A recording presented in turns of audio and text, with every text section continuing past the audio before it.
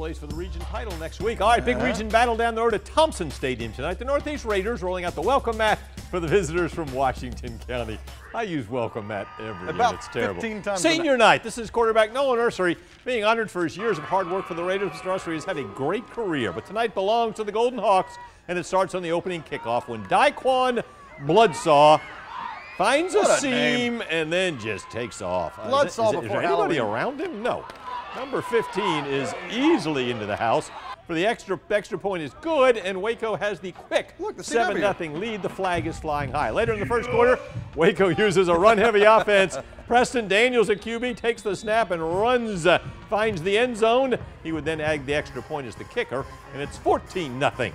We head to the second quarter, flip sidelines. This time it's Bloodsaw. Ran the opening kickoff back, takes the direct snap, finds a hole. Man, this wet turf was not a problem for him.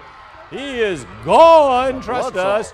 21-0. Marv, go ahead. He got it. Yeah, there you go. You knew it. There he is. He's back. Later in the second quarter, you want to see this. Daniels drops back to pass. Seems to get wrapped up by Northeast Darrell Gibbs, but somehow gets it away. He got out of that. Zary Taylor for the touchdown. What a pass. Extra point be missed. 27-0. Waco not done yet.